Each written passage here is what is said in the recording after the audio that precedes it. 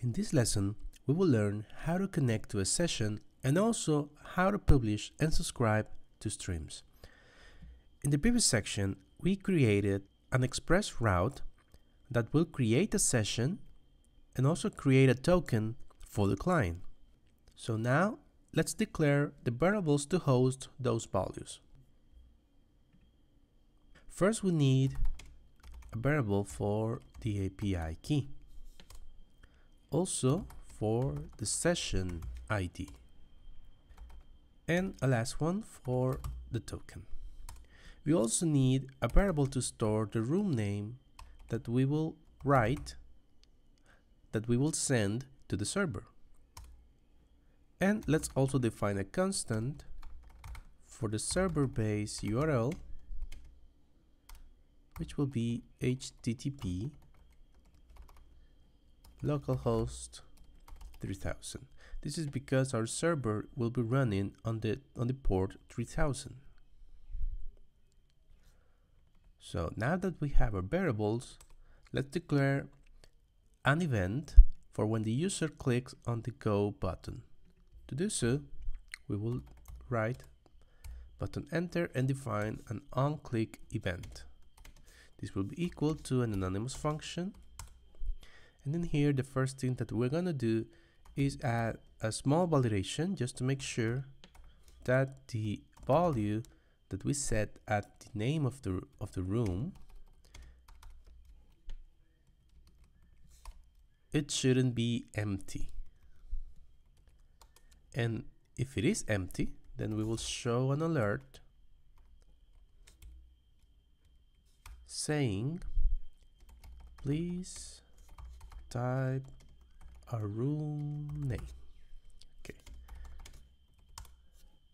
Now, if everything goes well, we will take the name from the input text and we will store it in the variable that we create for it. So we get room name equal to input dot value. Now, let's consume the row that we have previously created.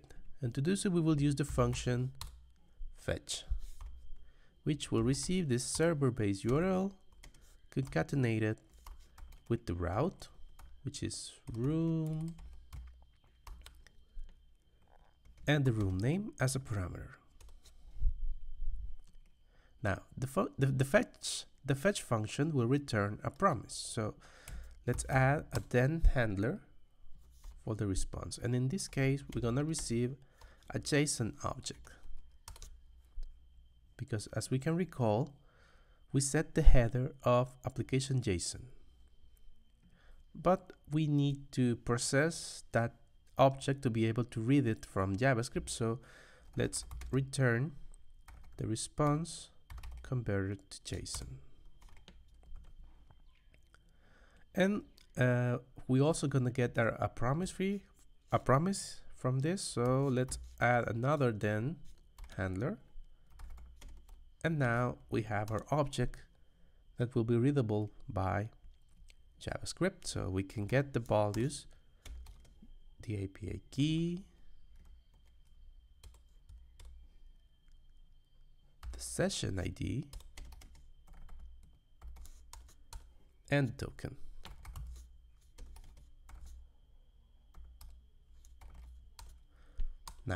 Now that we have all these values, we're ready to initialize our session, create our publisher, connect to the session, and also start subscribing to all the streams that are generated. So we're gonna create a method here called Initialize Session. Well, we're gonna call this method and we're gonna create it in a second. But before, let's also add the catch handler in case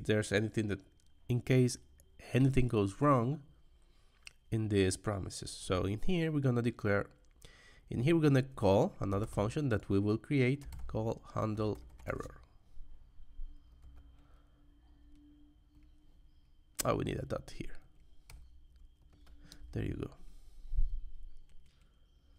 Okay, now let's create the function that we have just mentioned, Initialize Session. So the first thing we're gonna do here is to make that our login div hides and our video div is shown.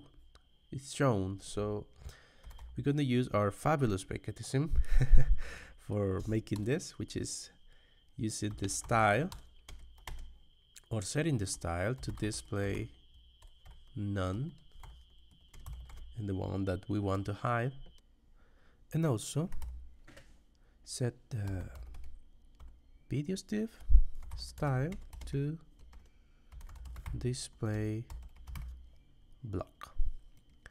Okay, so now we're gonna follow a series of steps in order to be able to connect, subscribe, and publish to the OpenTalk platform.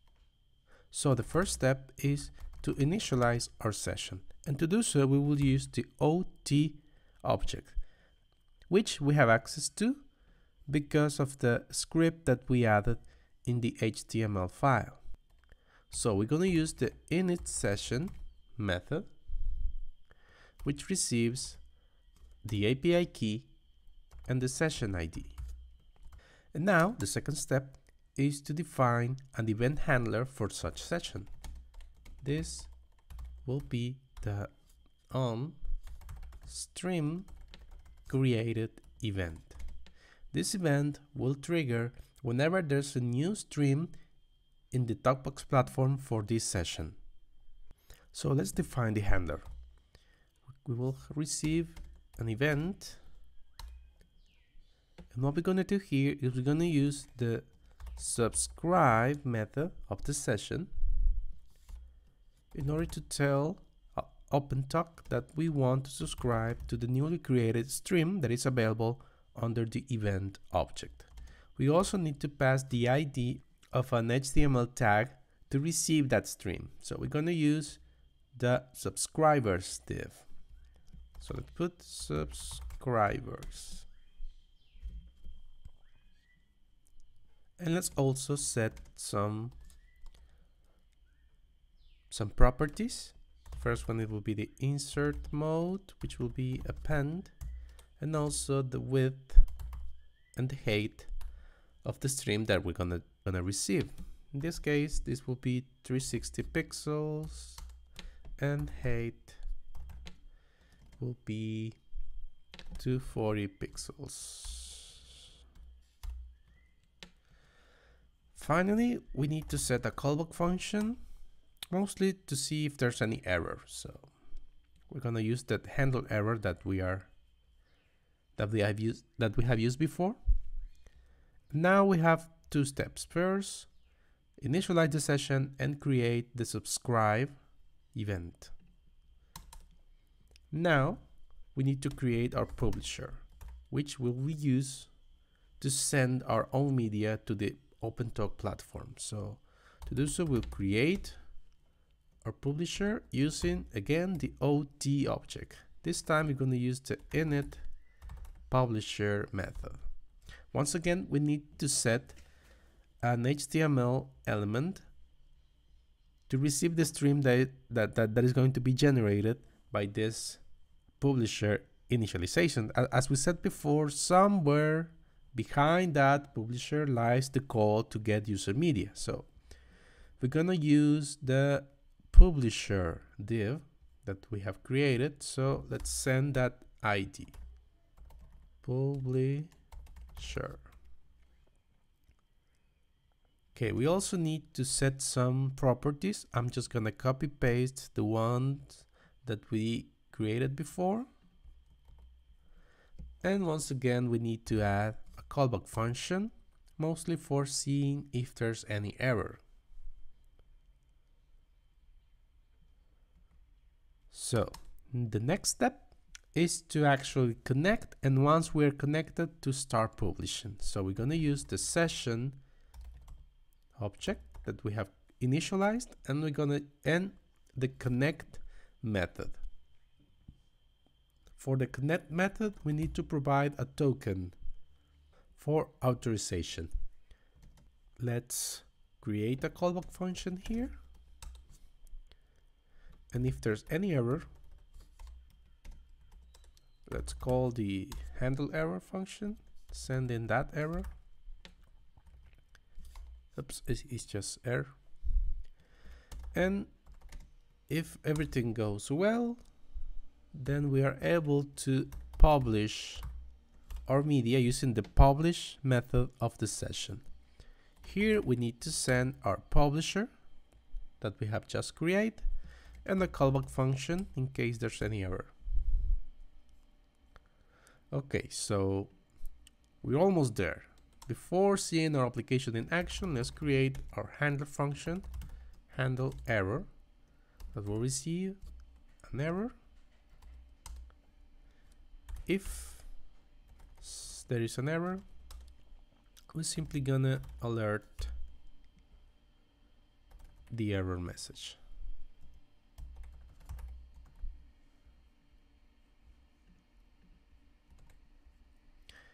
Okay. That's pretty much of the stuff we need to code. In the next section, we'll run the application and also look under the hood using Talkbox Session Inspector. When you're ready, move to the next lesson.